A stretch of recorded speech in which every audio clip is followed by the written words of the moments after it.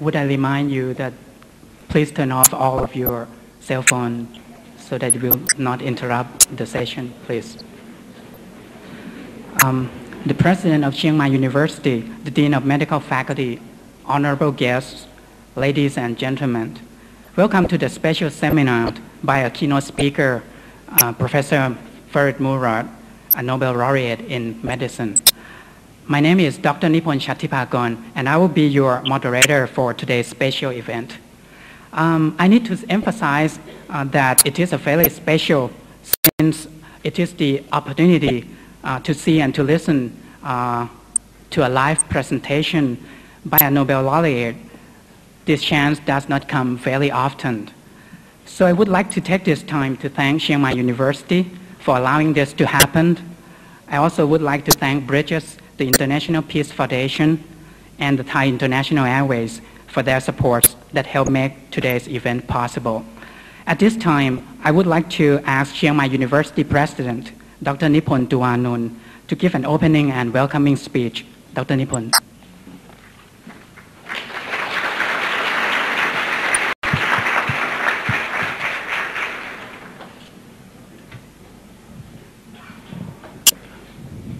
Professor Murad, Mr. Yanis Hekwai, Director of Events Cooperation of International Peace Foundation, Dean of the Faculty of Medicine, distinguished guests, ladies and gentlemen. One of the rare privileges bestowed upon me as President of Chiang Mai University is the opportunity to preside over occasions such as this. Professor Murad, it is indeed an honor for me to welcome you to our university on this most auspicious occasion. Professor Ferid Murad is with us today under the auspices of the Nobel Prize laureates in Health Science Lecture Series, a program which will provide our staff and students with a unique opportunity of coming face to face with some of the world's most distinguished scientists. A once-in-a-lifetime opportunity that I am sure will be a great source of inspiration. I would like to take this opportunity to express our gratitude to the International Peace Foundation, without whose support today's lecture would not be possible. Also to thank the Dean and his colleagues at the Faculty of Medicine for the time and energy they have contributed to organizing and hosting this event. Professor Murad, please accept our most sincere thanks and appreciation for honoring our university with your presence. And I trust that the memories you take with you of our university and our city will hasten your return in the not too distant future. Thank you.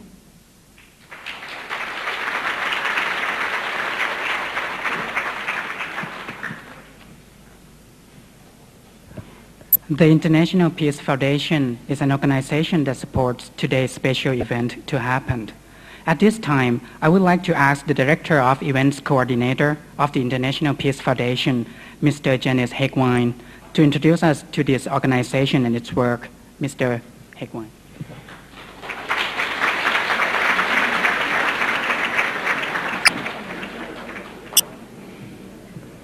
Thank you. I'm going to say a few words on behalf of Uwe Morawetz, Chairman of the International Peace Foundation, who unfortunately cannot be here today, but who expresses his best wishes to all of you. Ladies and gentlemen, dear friends, I have no concept for peace and no solution how to achieve peace, but I know that the first step towards peace is dialogue, and the first step towards dialogue is respect.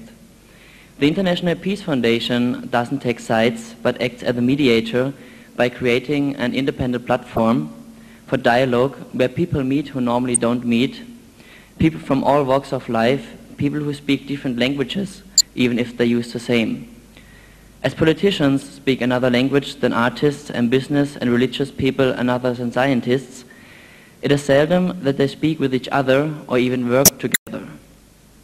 We live in a world where some people pretend to know the answer and solution, how to solve problems, how to achieve peace. Thought the quest for peace lies in the art to pose the right questions. Peace is a process, dialogue is a process. It is nothing which is achieved instantly, it needs time. This is why Bridges is not organized as a single conference and then everything is over again and forgotten, but as a series of events over the period of 1 year in which 24 Nobel laureates for peace, physics, chemistry, medicine, literature and economics built bridges with Thai leaders in all parts of society and with the general public. After the first 20 events of bridges, which attracted 8,000 participants in November alone, we have been approached, especially by students and young people, who want to actively participate in this dialogue process towards peace, which is not something which can be left to the elite of a few, but which needs the participation of everyone. I thank the chairman of the Thai Advisory Board for the event series Bridges, His Excellency Anand Panirachun, President Professor Nippon Tuvanon, the Vice President Professor Thanan Anuman Ratchathon, and the Chiang Mai University and all partners and sponsors for our fruitful cooperation, and especially Professor Ferid Murad, who came to Thailand without any honorarium to support the events, and I now look forward to his keynote speech and his important contribution to build bridges. Thank you very much.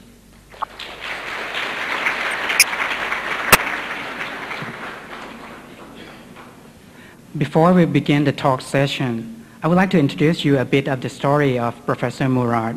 I have to say a bit because his CV is very thick and could take hours to mention them all. Professor Murad enrolled in the MD PhD program at the Western Reserve University School of Medicine in Cleveland, Ohio, the United States, in 1958, and received his MD degrees as well as his PhD in pharmacology at the same university in 1965.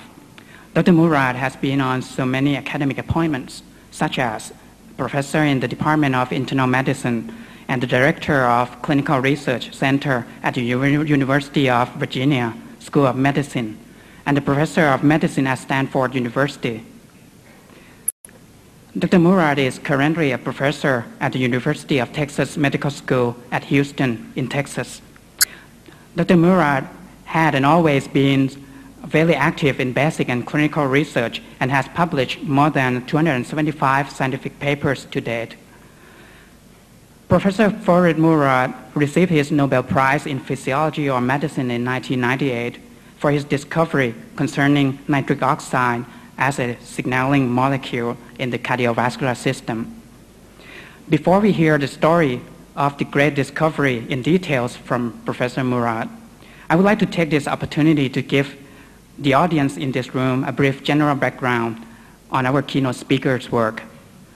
Dr. Murad studied how nitroglycerin and reacting vasodilating compounds act and discovered in 1977 that they release nitric oxide, which relaxes smooth muscle cells. This discovery is a sensation that the simple common air pollutant, which is formed when nitrogen burns, could exert important functions in the organism. The discovery of nitric oxide as a signaling molecule in the cardiovascular system has a strong impact in medicine. For example, it has been known for over a century that nitroglycerin had beneficial effects against angina or chest pain. However, it would take 100 years until Dr. Murad's discovery that nitroglycerin acts by releasing nitric oxide gas, and that in atherosclerosis, the endothelium has a reduced capacity to produce nitric oxide. As it was said in the Nobel Prize presentation speech in 1998, your discovery concerning nitric oxide as a signaling molecule in the cardiovascular system has not only explained the working principle of an all-important group of drugs, the nitrovasodilators, it has also opened new avenues for patient treatment and diagnosis of various diseases, Your discovery has lifted medical research into a new era. Ladies and gentlemen, a Nobel laureate, Professor Ferid Murad.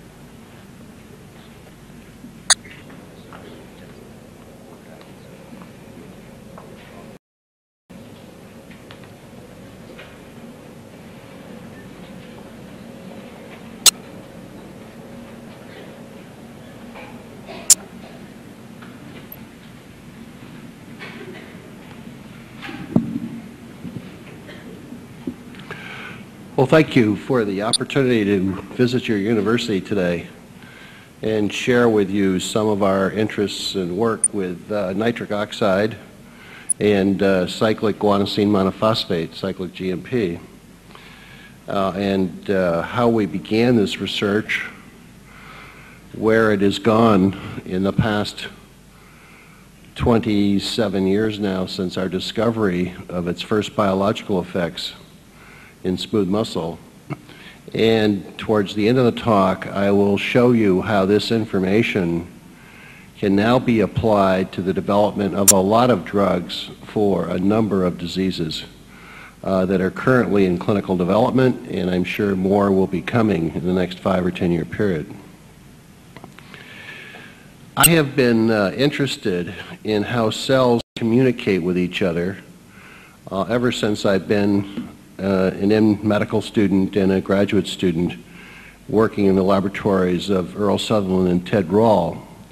I joined their laboratory shortly after they discovered cyclic AMP, which we know is an intracellular messenger, the first one to be discovered in 1957, that mediates the effects of many, many hormones, adrenaline, prostaglandins, antidiuretic hormone, ADH, et cetera, lots of hormones, regulate biological functions by making cyclic AMP. For this work, Earl Sutherland received the Nobel Prize in 1971 for discovering the first intracellular second messenger. The concept of cell communication, however, goes back well before that, probably more than 100 years ago. Pavlov was a Russian physician and physiologist working in St. Petersburg, Russia, and had a patient with a gunshot wound to his abdomen. This patient developed a fistula from the stomach to the exterior. And when this patient would see food or smell food, his gastric secretions would increase. Well, now, as you recall from your psychology classes, this stimulated Pavlov to develop similar experiments in dogs. He operated on dogs and created gastric fistulas to the exterior, and when he would show them food or let them smell food, their gastric secretions increased. But each time he would do this, he would ring a bell. And he conditioned these animals over a period of time such that by ringing a bell, they would increase gastric secretion, as he could measure through this fistula to the exterior without having to show them food.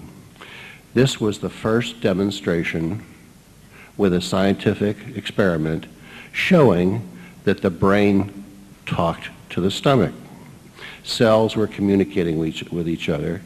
And for that work, Pavlov got the Nobel Prize in 1903. He was the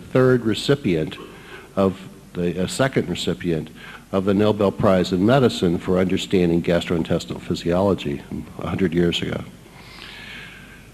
Today we know that numerous cells in the body talk to each other. It's a very common phenomenon.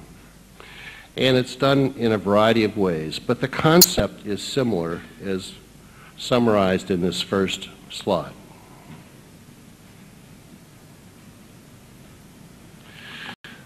This slide shows you 3 different populations of cells that will all communicate with each other. Let's call this cell, cell 1, a neuronal cell, a brain cell. Let's call this cell, cell 2, an endothelial cell lining a blood vessel. And let's call this cell, cell 3, a smooth muscle cell in the wall of this blood vessel. This cell wants to talk to this cell, and it does it by producing substances. And it'll synthesize these substances as precursors that ultimately get metabolized to active principles and get released into the bloodstream. Earl Sutherland called these molecules that come out of this cell first messengers. We call them today hormones, neurotransmitters, autocoids, paracrine substances, cytokines, growth factors, the list goes on. There are hundreds and hundreds of these molecules that are produced by cells as messengers. They can be simple molecules, amino acids like glutamate and others, or they can be complicated peptides, or they can be complicated proteins, as with the gonadotropins that regulate the ovary and the testis. The principle is the same. These molecules will traverse the bloodstream to find a target. The target is recognized by the presence of a protein in the membrane that recognizes these molecules, and we call these proteins in the membrane receptors. These receptors will only recognize specific molecules and vice versa. It's like a key in a lock. Only a specific molecule will plug into a specific receptor. And there are classes of receptors for all of these first messengers. Once this interaction takes place in that membrane, the hormone does not have to necessarily enter the cell, but it turns on a biochemical cascade in the cell to result in the accumulation of an intracellular second messenger. The first such intracellular messenger was cyclic AMP. When Sutherland and Rawl were trying to figure out the mechanism of action of adrenaline and glucagon on glycogen metabolism to make glucose in the liver, they discovered an intracellular second messenger, cyclic AMP. Today we know that there are probably 10 or 15 such intracellular second messengers, not only cyclic AMP, but cyclic guanosine monophosphate, cyclic GMP, calcium, nitric oxide, diacylglycerol, some peptides, several eicosanoids. There aren't many of them. There are many fewer intracellular second messengers than first messengers. What is unique about nitric oxide as an intracellular second messenger is that it's the only one that is not charged at physiologic pH. It's also a free radical, and it's a gas, and it has a high degree of lipid solubility, so it can go in and out of cells quite readily. The other second messengers often stay within the cell because of their charge unless they're transported out by some carrier transport process. Nitric oxide, on the other hand, can go where it wants to go. So once it's made in this target cell, it can produce an effect. But it also can go to an adjacent cell to produce an effect on that cell as well. So it's a unique messenger. It's the only messenger that can function inside of cells and outside of cells. So it's an intracellular messenger, it's an extracellular first messenger, it's an autocoid, it's a paracrine substance, it's a neurotransmitter, it's a hormone. And there are no other molecules that share all those features.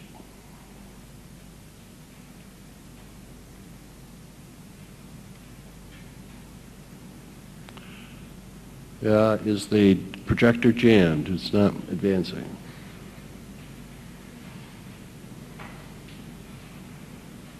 Okay.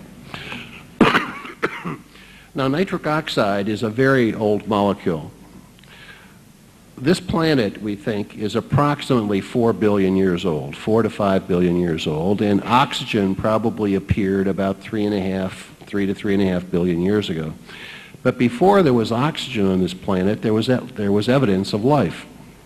So before oxygen, somehow the organisms deep in the sea, maybe near the fault lines and the magma and that was boiling up with all these chemicals and things coming out of the core of the earth, were influencing these organisms somehow because they were generating molecules that were noxious and toxic. Hydrogen sulfide probably, calcium, phosphate, nitric oxide, other things. And somehow these organisms, I believe, adapted to these molecules and began to alter their biochemistry and behavior to use these molecules as messengers. And I think that nitric oxide perhaps was one of the first messenger molecules between these organisms as they would phagocytize and eat each other and colonize and become multicellular, etc. So it's probably a very primitive molecule that participated in cellular signaling. How to prove that, I can't. It's impossible to go back and reconstruct those kinds of experiments, I think.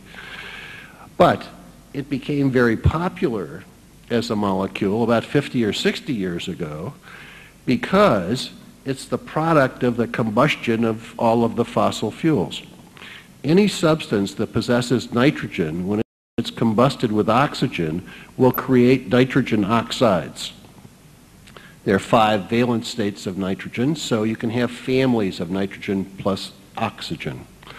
The nitrogen monoxide is nitric oxide, and it's a free radical because of an unshared electron in its outer shell.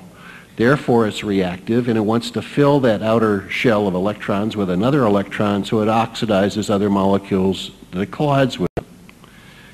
It's very toxic. It's considered a pollutant and a poison. It interacts with the ozone layer in our outer atmosphere, and as it depletes ozone, it removes the filtration that we have for ultraviolet light and permits global warming. So the environmentalists became very concerned about nitrogen oxides and nitric oxide and its family. However, I'm going to tell you that it's also how some important drugs work, nitroglycerin, nitroprusside, and others that we use for angina pectoris, for heart disease and maintenance of blood pressure. And I'm also going to tell you that it's a natural substance in the body that permits cellular signaling and the regulation of an awful lot of biology.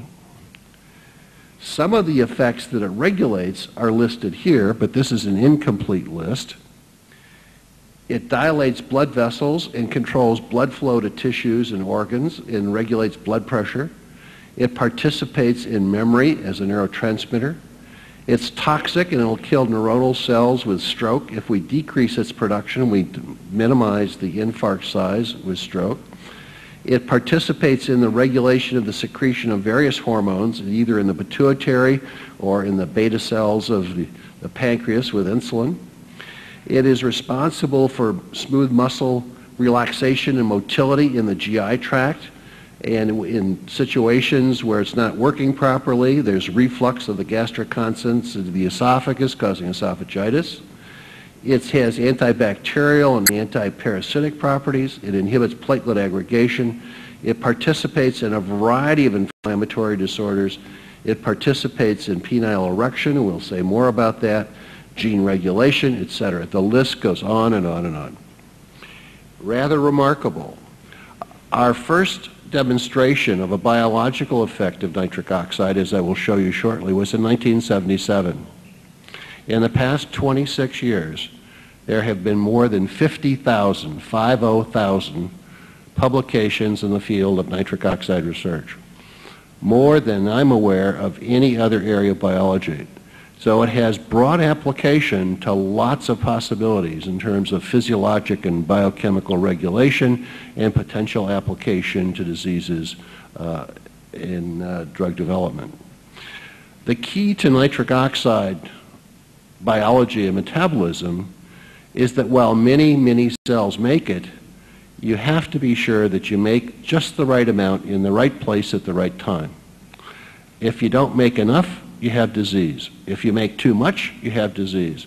So this is the key, to understand how to manipulate its formation and location and effects on various targets one has to understand the detailed biochemistry. And once you understand most of this biochemistry, the possibility of developing drugs becomes rather easy.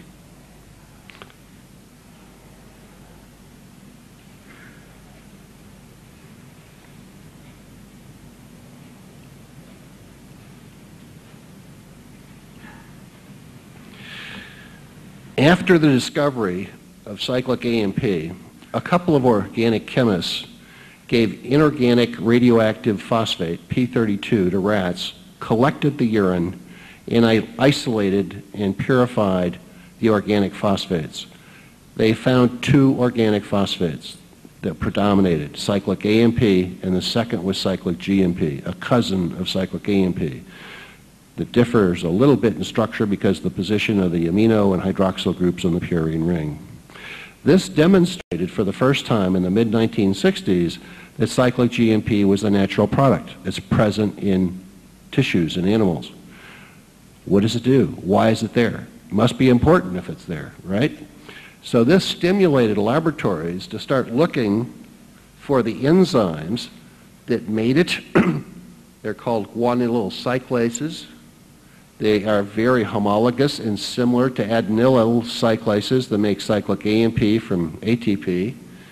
But these enzymes, a large family of them, soluble in particulate isoforms, will convert GTP to cyclic GMP and pyrophosphate. Other laboratories found that these cyclic nucleotides, cyclic AMP and cyclic GMP, could be hydrolyzed and inactivated by a family of phosphodiesterases that cleave the phosphodiester bond on the 3' position of the ribose to make the corresponding 5' nucleotide. Cyclic AMP was converted to 5' AMP, cyclic GMP to 5' GMP. There are 9 or 10 of these phosphodiesterases, a large gene family. Why is that important? Some are selective for cyclic AMP, some are selective for cyclic GMP, some are regulated by phosphorylation, some are regulated by calcium or calmodulin.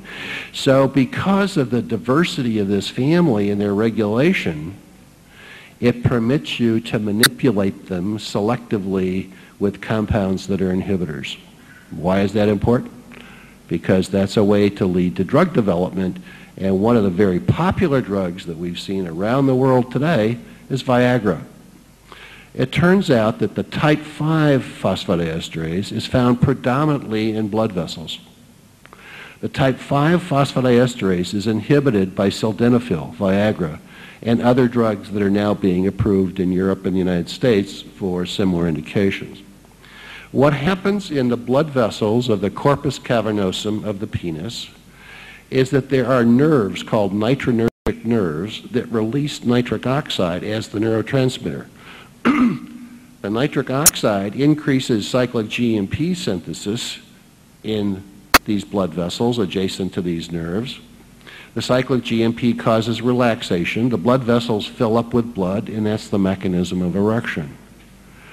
So what you do with type 5 phosphodiesterase inhibitors like Viagra is enhance the effects of nitric oxide to permit greater accumulation of cyclic GMP. So it potentiates the effects of nitric oxide. And this corrects, in many patients, erectile dysfunction. Other laboratories went after the target proteins that are regulated by these messengers, cyclic AMP or cyclic GMP, and these are protein kinases. There are about 150 different protein kinases. These protein kinases phosphorylate serine or threonine residues of proteins or tyrosine residues. Some are regulated by cyclic AMP, some by cyclic GMP, some by calcium, some by diacylglycerol. They are regulated by a variety of intracellular second messengers. And when these kinases are activated by these messengers, they catalyze the transfer of the terminal gamma phosphate of ATP to a protein substrate. Many proteins get phosphorylated. When proteins are phosphorylated, their three-dimensional conformational shape changes. So maybe this influences the motility of a cell or an organism or amoeba or something, bacteria. Or if this protein is an enzyme, when it's phosphorylated, its activity can be increased or it can be decreased. This is the gist of messenger transmission and cell signaling. You have a ligand, a hormone, or an agent that regulates the production of an intracellular messenger, and that intracellular messenger activates a kinase that phosphorylates many proteins that mediate those biological effects. It's that simple. The problem is that you've got hundreds of hormones, you've got numerous enzymes that make these messengers, you've got a lot of big family of enzymes that modify and remove those messengers, and you've got 150 different kinases, and you've probably got 1 million proteins in the cell, some of which get phosphorylated. So to put this whole story together is quite a complicated matrix, but it's doable with work.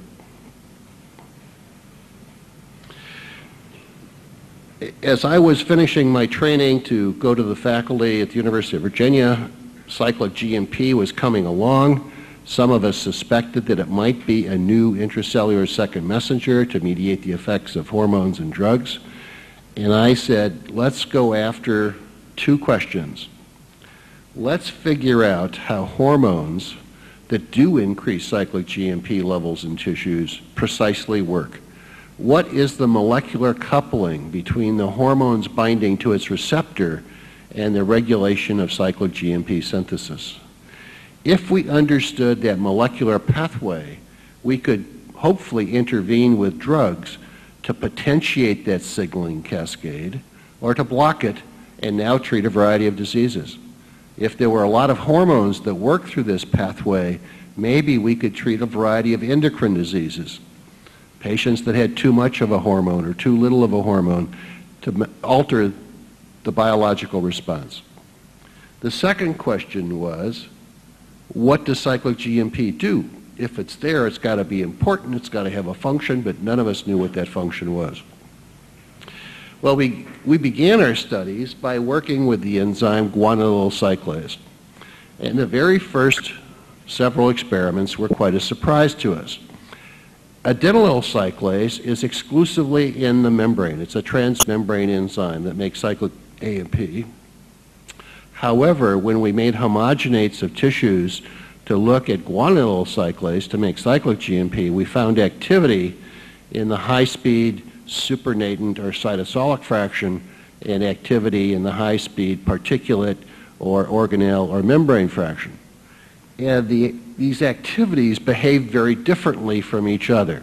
And I'm not going to go into the detailed kinetic analysis and the cooperativity and all, but they behave differently. We were surprised that there were activities in both compartments and behaving differently. We said, my goodness, there are probably several different enzymes. And isn't that interesting? Because maybe they're regulated differently than each other by different classes of hormones to make different pools of cyclic GMP in the cell that might have different functions. This story is going to be much more complicated than cyclic AMP and therefore much more interesting. And because of the presence of multiple enzyme forms, a lot more potential for drug development. Well, the problem with interpreting biochemical characterization in crude systems is that there's the potential for artifact. There are enzymes that compete for your substrate, GTP, like nucleotidases and phosphatases. There are enzymes that compete for the product that you're measuring, cyclic GMP, such as phosphodiesterase. To ultimately prove that you have isoforms or multiple enzyme families, you've got to purify them, ultimately clone them, and express them. That's a long procedure that takes years of work. Ultimately, we did that. But in the early 1970s, we said, let's take a shortcut. Let's introduce compounds that will inhibit the competing enzymes in our crude incubations, that inhibit nucleotidases and phosphatases and phosphodiesterases. So we created a cocktail of reagents, pyrophosphate, fluoride, azide, hydroxylamine, sodium nitrite, etc. And quite surprisingly, some of these compounds activated the enzyme. Now that was exciting because while hormones, some hormones, acetylcholine, some of the prostaglandins, would increase cyclic GMP levels in intact tissue, they did not work in homogenates. They did not work in cell-free preparations. One of our goals was to understand the sequence, molecular coupling for the effects of these hormones. And if they didn't work in disrupted cells, we could never answer the question, because you have to get an effect in a cell-free system to pull the components apart and reconstitute them to verify that you know what you're doing. Hormones didn't work, so we were stuck. But now we had some small molecules that did activate the enzyme, azide, hydroxylamine, and sodium nitrite. And we said, let's figure out how they're working. Maybe they give us clues as to why hormones are not working in this system, that we can come back and add some goodies back to our incubation and get hormones to work. So we were very determined for several years to figure out how they were working. It turned out that the azide effect was tissue specific. It would activate some enzyme preparations and not others. It was oxygen dependent. It was potentiated by reducing agents such as thiols. And it had a time lag before the rate of the reaction became maximal of several minutes. All of this suggested to us that these activators were being converted to something else in our incubation. They weren't the activators, they were precursors of an activator.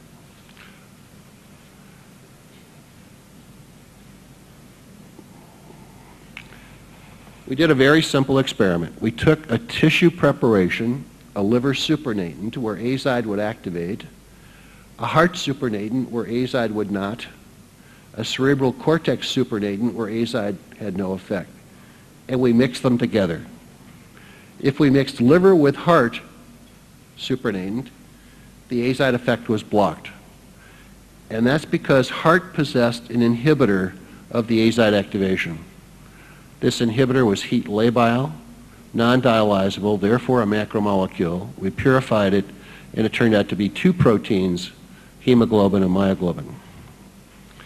When we mixed liver with cerebral cortex supernatant, the azide effect was potentiated. It was enhanced because liver converted azide to the activator. The cerebral cortex could not, but when liver did, the activator would now work on the enzyme from cerebral cortex. The factor in liver that was required for azide activation was also heat labile, non-dialyzable, a macromolecule. We purified it, turned out to be catalase. So we had a family of heme-containing proteins that were influencing the azide activation to account for the apparent tissue specificity. This is going to be important in another slide or two as to why this was such a critical experiment. We took these compounds, and not only would they work in cell-free preparations, homogenates to activate guanylate cyclase, they would also increase cyclic GMP levels in intact tissue, brain slices, liver slices, other tissues that we worked with. So they would work both in intact cells and disrupted cells. One of the tissues that we were working with, and here again serendipity and luck. I mean, the fact that we stumbled into the activation with azide was lucky. Now we stumbled into something else that was interesting. I thought that cyclic GMP might cause contraction of smooth muscle. I had known from my work as a student that cyclic GMP relaxed smooth muscle, airway smooth muscle, GI smooth muscle, vascular smooth muscle, and I thought that cyclic GMP would have the opposite effect. So we developed a preparation of tracheal smooth muscle where we could correlate the biochemistry and enzymology with the mechanical activity, the physiology. When we put azide on these tracheal smooth muscles, the cyclic GMP levels were elevated, as we expected, because it did it in other tissues.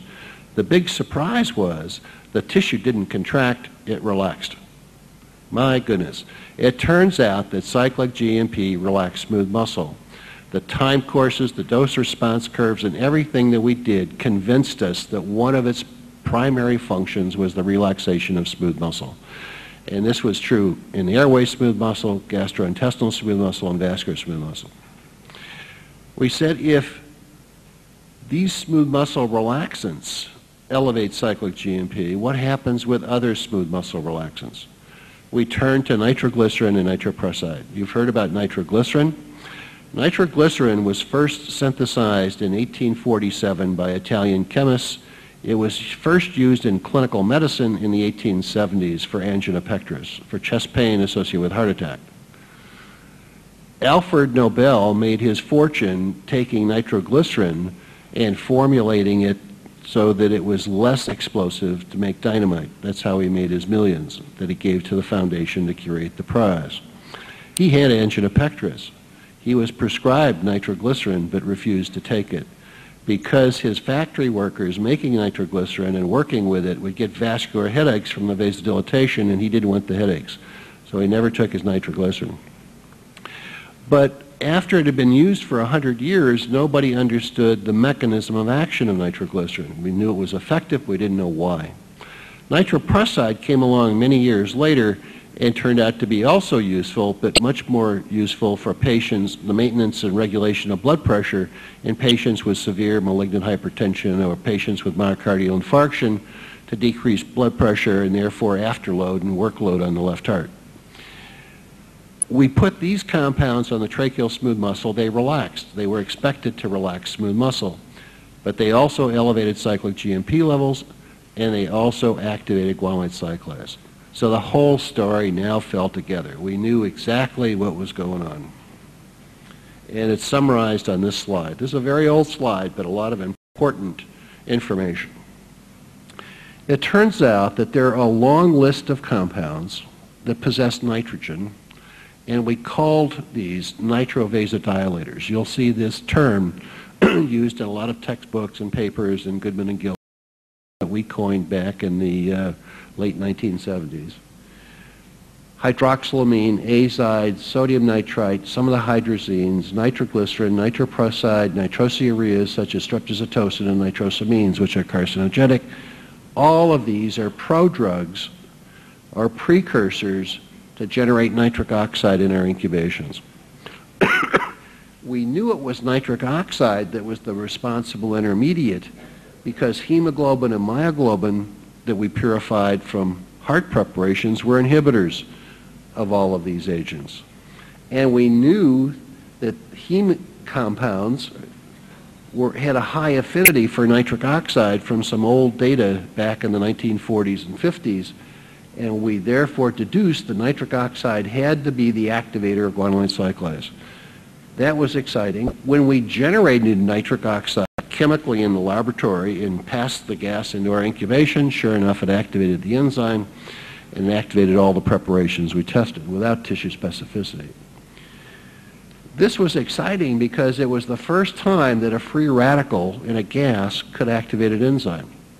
It was always thought that free radicals were toxic materials that would destroy genes and RNA and proteins and lipids. But here now we had a free radical that could activate an enzyme. And as we purified the enzyme to homogeneity, the concentration required to activate kept decreasing and decreasing, and it was exquisitely sensitive. Nanomolar concentrations could activate the enzyme. Saturating concentrations would increase the activity 400-fold. So it was very sensitive with a very large effect. And the first demonstration of a free radical regulating an enzyme. I'll tell you a little bit more about that later. This is what a nitrovasodilator looks like on a muscle preparation. I told you we started with airway smooth muscle, then went to GI smooth muscle, and then to vascular smooth muscle. The reason we went in that order is that blood vessels are very heterogeneous. Only a small fraction of the tissue is smooth muscle. It's difficult to correlate biochemistry with physiology in a heterogeneous system because you may be making the mediators in another cell population. But once you understand the system and what you're working with, you can now go to more complicated models, and that's why we did that.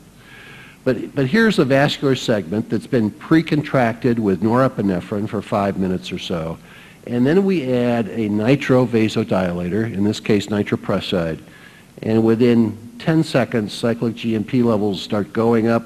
They peak in about a minute or so, return to basals.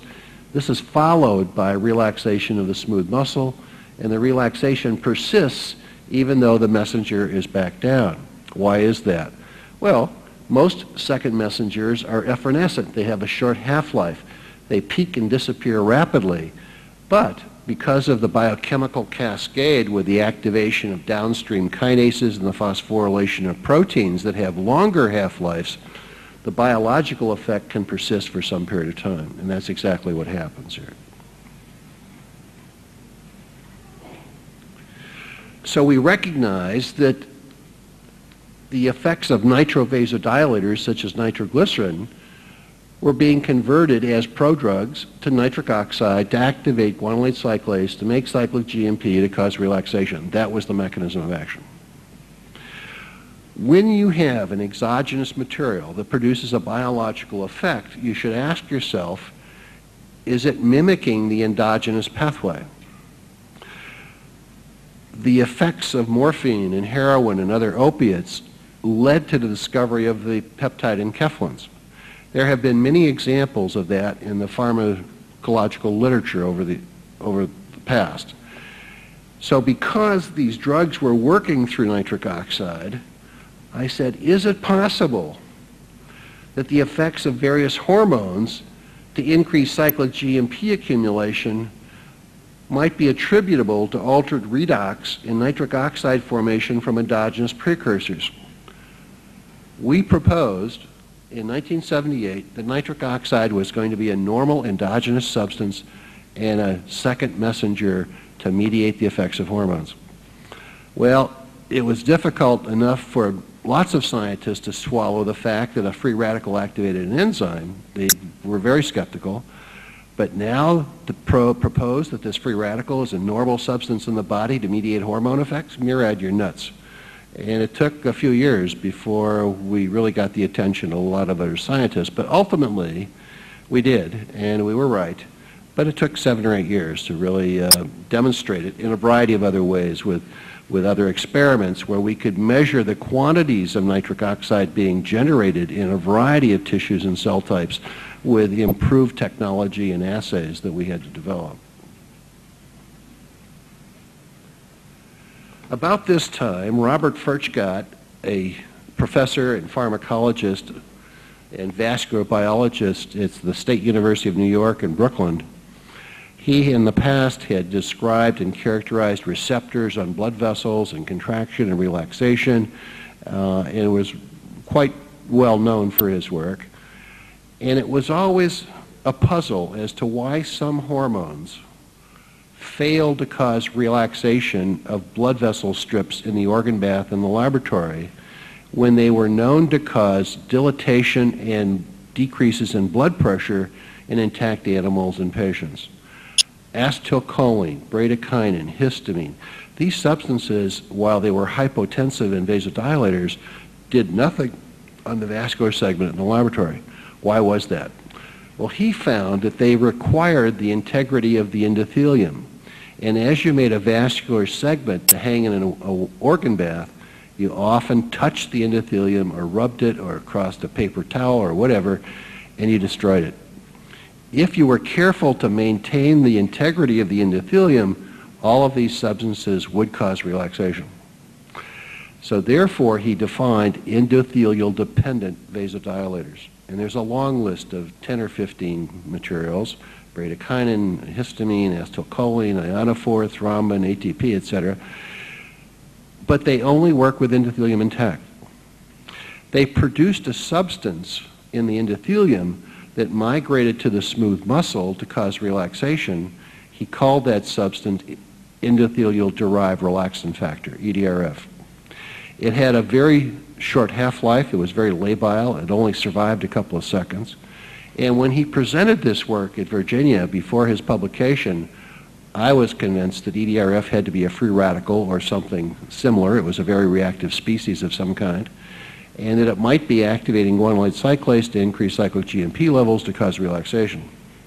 I suggested that to him. I thought we were going to collaborate. We didn't. We just went ahead then and did it ourselves, and we were right.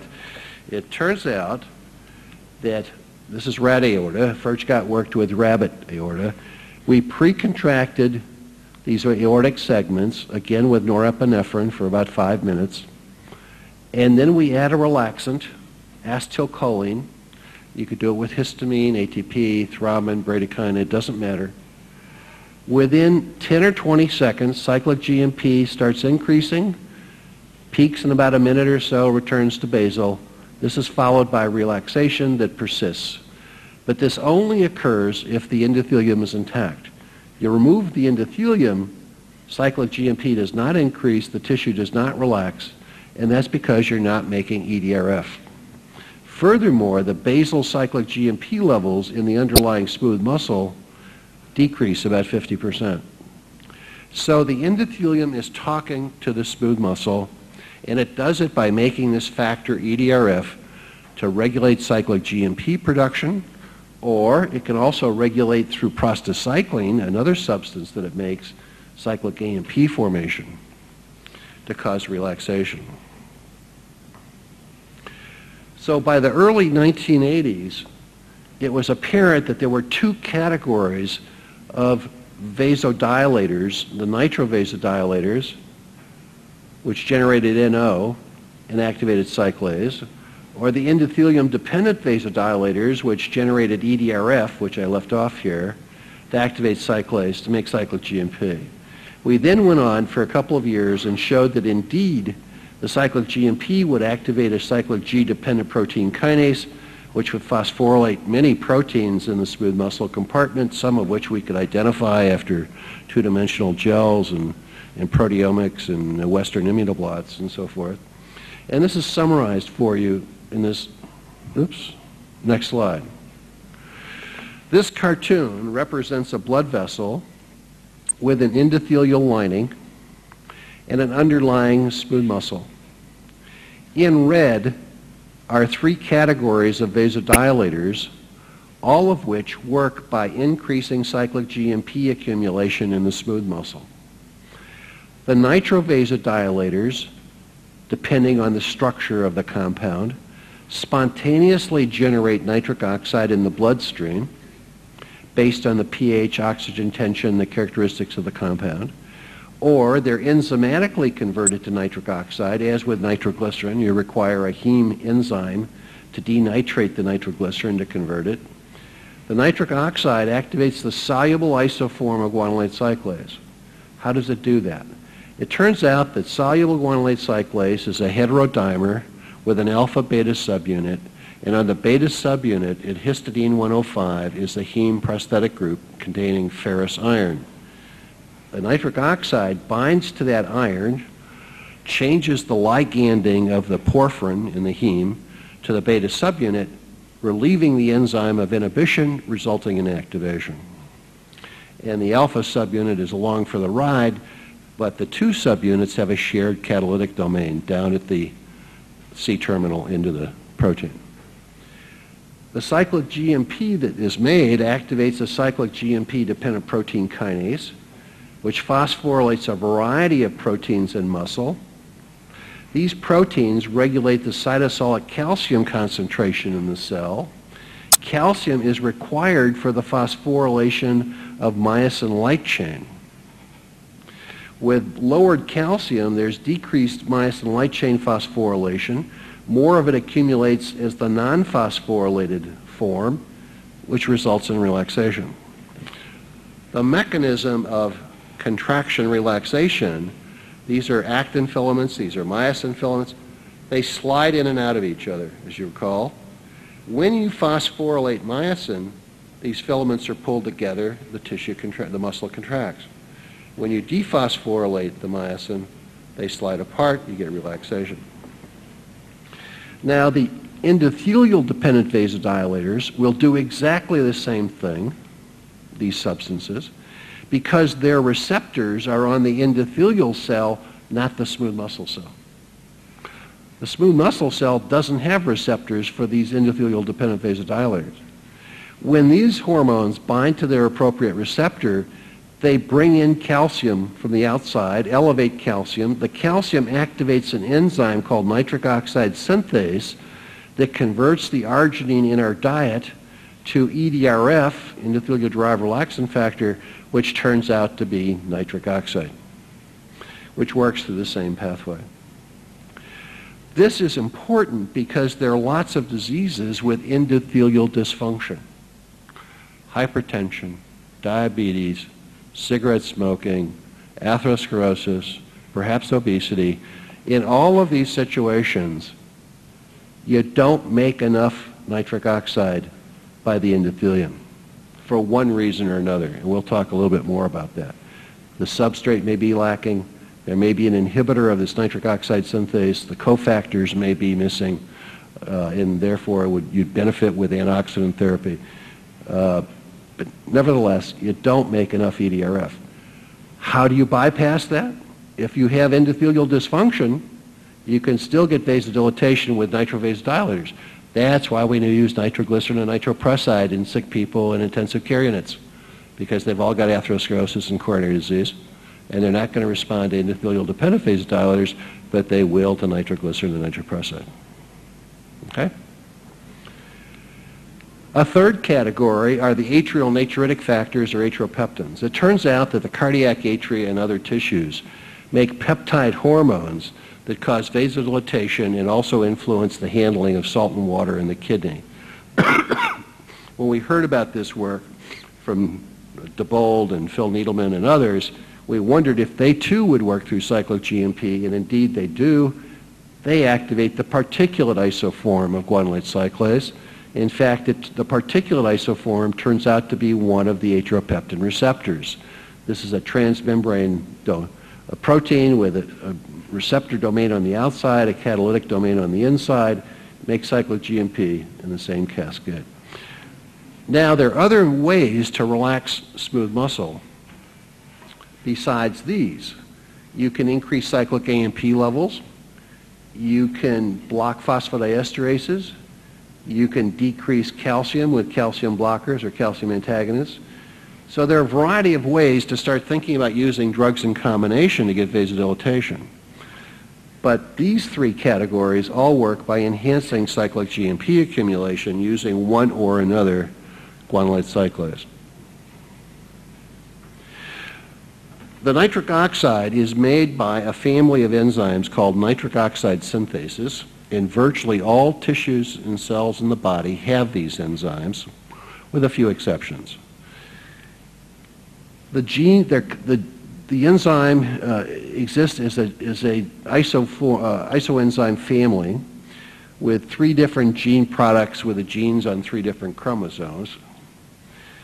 We call them NOS1, which was initially called neuronal NOS, NOS2 or inducible NOS, NOS3 or endothelial NOS. They are all calcium calmodulin dependent. They have a complicated array of cofactors. The NOS2 normally is not present in tissues. You don't see the transcript or the protein unless there's been an inflammatory event.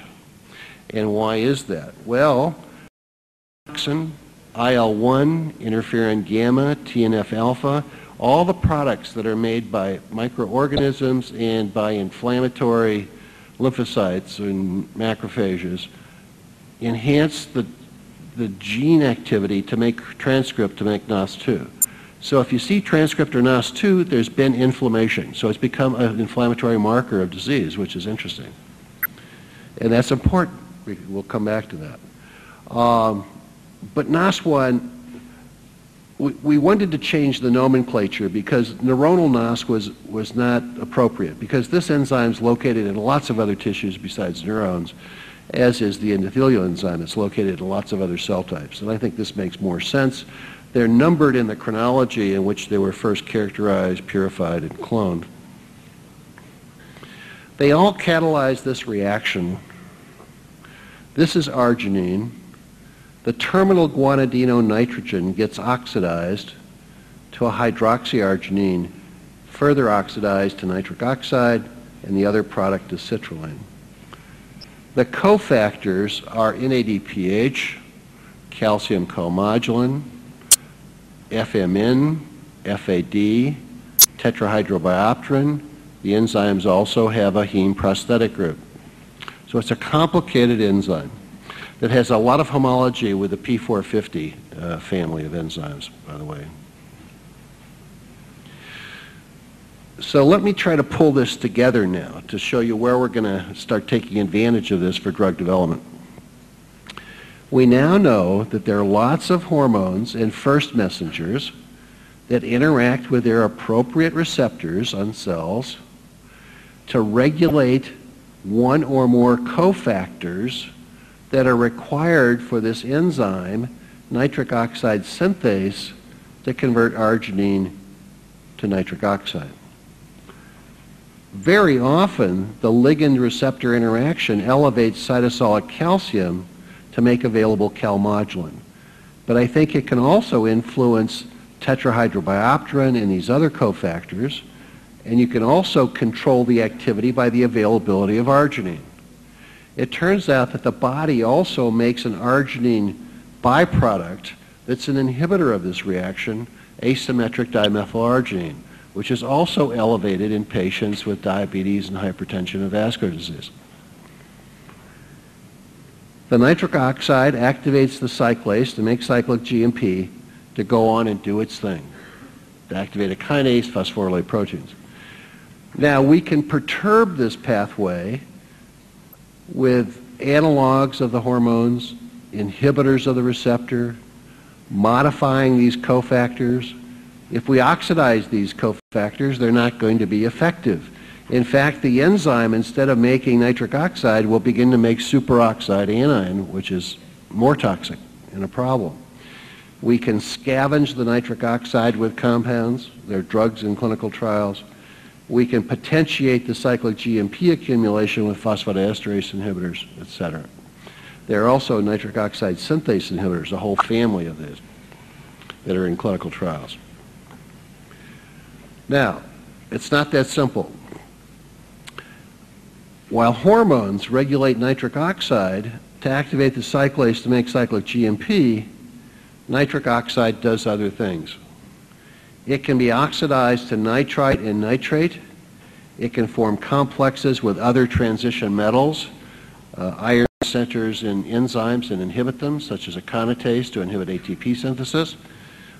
It likes to interact with heme and iron, but it'll do other things. It'll form nitrosation products with thiol groups in peptides and proteins. About 100 different proteins will form nitrosothiols. Some of these are involved in apoptosis. Some are transcription factors to regulate genes. This could be another important signaling pathway for nitric oxide besides guanylate cyclase.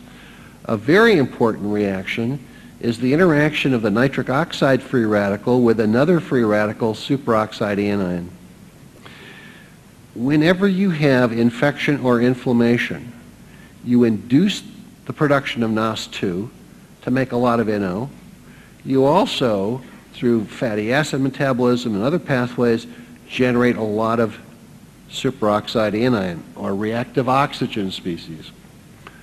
These two molecules really love each other and rapidly interact to form peroxynitrite, which is very toxic and more reactive than either of these alone.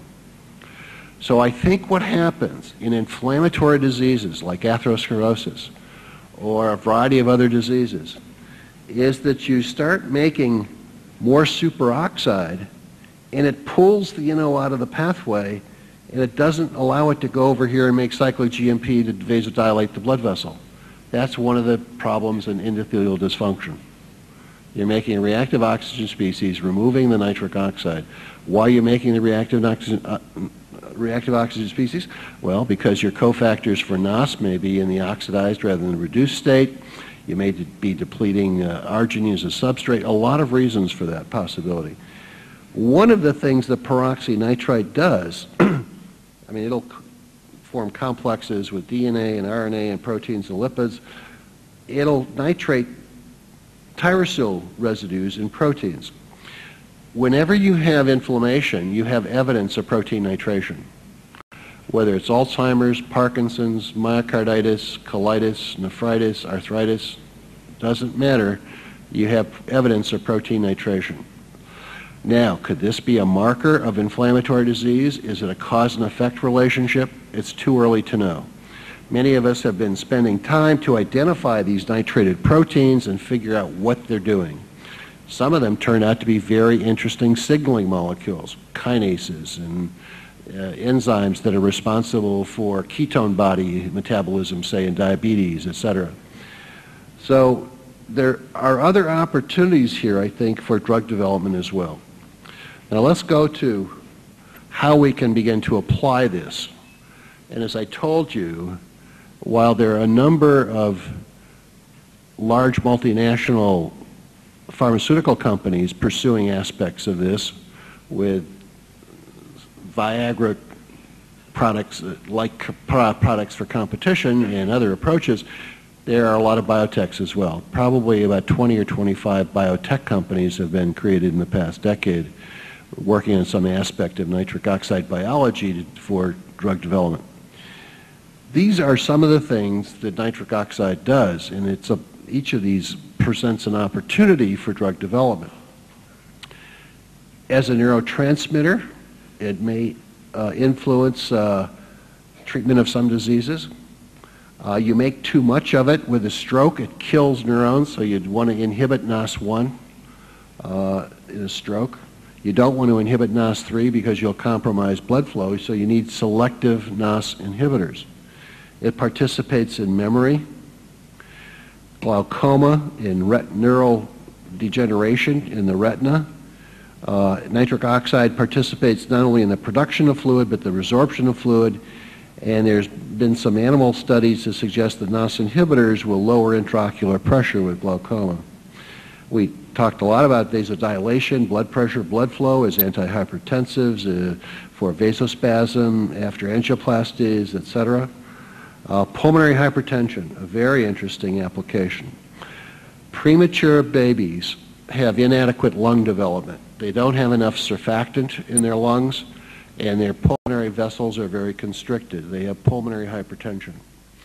Because of the pulmonary hypertension, they shunt blood right to left. They maintain their fetal circulation as they did in utero, shunting blood through the patent ductus arteriosus. They're hypoxic blue babies. If you give them surfactant, oxygen, and low concentrations of nitric oxide in the nasal catheter, you diminish the pulmonary hypertension, they stop shunting, they now oxygenate with a correct perfusion through the lungs and correct their hypoxia. And it's really been a very simple, wonderful thing to add. And you can eliminate the need for extracorporeal membrane oxygenation in premature babies. Now, the same can be done with children with congenital heart defects that are shunting right to left. You can improve their oxygenation as well and give the surgeon more time to figure out how to analyze the patient and decide what corrective surgery to do. We talked about penile erection in the mechanism. Nitric oxide plays a role in angiogenesis, the formation of blood vessels, as well as the remodeling of blood vessels with atherogenesis. There's evidence of nitrated tyrosine proteins in the plaques of atherogenic blood vessels. I think it will help in wound healing. We're now doing some studies in animals that'll progress hopefully into clinical studies with topical NO donors for wound healing studies. It's involved in all the inflammatory processes, and if one could selectively inhibit NOS2, that might help be another approach to inflammation other than COX inhibitors or cyclooxygenase inhibitors. It's toxic, it kills tumors, it kills pathogens. You know, how can we begin to think about applying it for cancer, perhaps? That's another possibility. Tissue transplantation. When there is incompatibility with typing or an antigenic response with tissue transplant that turns on the release of a lot of cytokines, you make a lot of NOS2, you make a lot of NO, you make peroxynitrite, you get protein nitration. Is that one of the mechanisms to reject that tissue? Don't know. Possibility. Septic shock. When you have a serious infection, as I told you, the endotoxin, the cytokines make a lot of NO to kill the bugs, but also to markedly vasodilate the blood vessels, and blood pressure drops, and the patients are very hypotensive with a mortality rate in the intensive care unit of about 70%. If you can inhibit the NOS2 selectively, it could be a way to treat those patients, and there are studies ongoing. The same is true during renal dialysis. When you shear cells in catheters during renal dialysis and release cytokines and other goodies, it causes induction of NOS2, too much NO, blood pressure drops. And you could perhaps prevent the hypotension or maybe even some of the shearing with nitric oxide in those situations. Platelet aggregation. A cardiovascular surgeon from Germany told me that he was infusing low concentrations of nitric oxide in the heart-lung pump, the bypass machine. It was preserving the platelets that were coming through the bypass, the pump. Instead of getting sheared and aggregated, they were now intact. They were returned to the patient. The patients would have less bleeding into the chest and improved recovery times. So there's a potential application there. There are more possibilities. The stem cell application, I think, is very early, but it looks, in my opinion, looks very, very promising. I'm going to stop. I think you've probably saturated, and I'll be happy to answer any questions for you. Thank you.